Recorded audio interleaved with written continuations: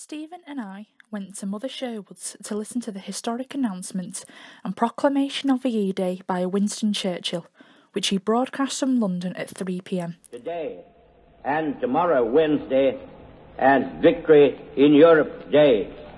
Long live the cause of freedom. God save the King. As soon as Churchill finished speaking, the whistles began to blow and church bells rang, and the streets of St Helens echoed with cheering and noise. The noise in Clyde Street was so great that we rushed out to see what was happening. The street was thronging. Children and grown-ups were marching to the beat of a drum and frantically waving flags.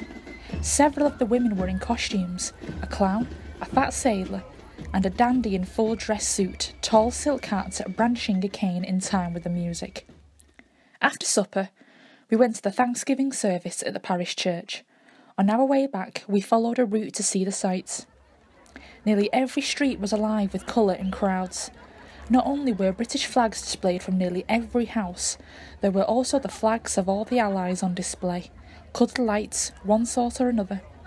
Windows with pictures of the royal family, Winston Churchill, and other celebrities displayed in the centre of a large V.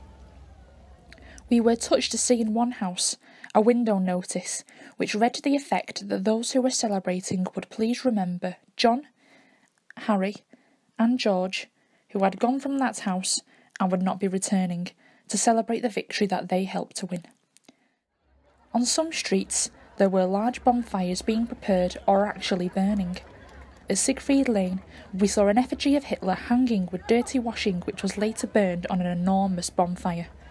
We wandered into the park where there were more bonfires ablaze and a radio loudspeaker blurring out announcements and dance music while people danced.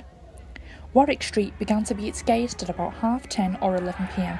and kept it up until about 2 a.m.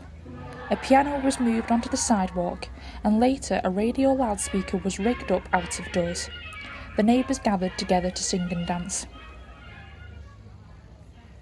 At 5 p.m. the following evening, long tables were set up in the middle of the street. Chairs were brought, and most of the people living within the block brought their different food items on the table and had tea together.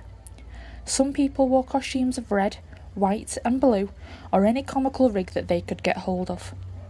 There was more singing and dancing of all kinds: folk dances, children's game dances, and round dances. As on the previous night, the festivities continued until the wee hours of the morning. We were wishing for a movie camera to capture and film the moving and changing human interest of the celebrations, which we witnessed on the 2 holidays.